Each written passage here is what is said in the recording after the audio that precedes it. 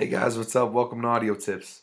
In today's tutorial, I'm going to show you guys something real basic. I'm going to basically show you guys how to buy more lessons inside GarageBand. It gives you the option to go into a certain category and buy lessons that'll get more into detail on how to teach you the guitar, piano, or how to become an artist and things like that. These basic lessons that are definitely beneficial.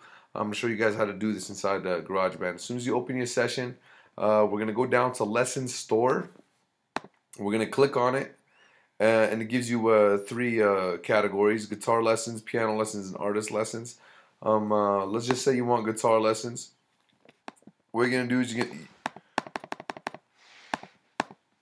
basically what you have to do is when you go over it, you're going to highlight one of these lessons. Basically what I did is I don't have my Apple ID in right now, so it's not giving me the option to highlight any of these lessons. But let's say you want guitar lessons. When you scroll over it with your mouse, it's going to highlight. You're going to click on it.